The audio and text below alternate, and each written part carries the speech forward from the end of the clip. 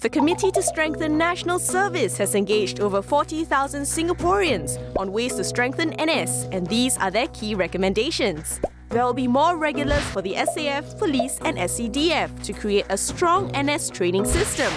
National servicemen will have more opportunities to contribute through increased leadership positions and more deployment flexibility.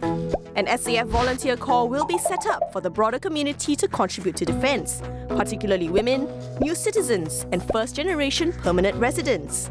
Recognition benefits for national servicemen include an additional amount paid out via NS Home Awards to support servicemen in housing, healthcare and education. To expand community support for national servicemen, outreach groups will deepen engagement with employers, families, educational institutions and members of the broader community. More SAFRA and Home Team NS recreational facilities will be built for NS men and their families.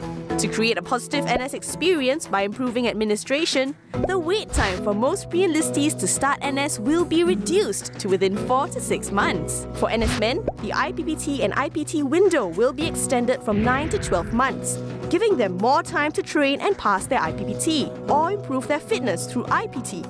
These recommendations will ensure that NS remains strong for Singapore in years to come. Thank you for all your feedback and suggestions.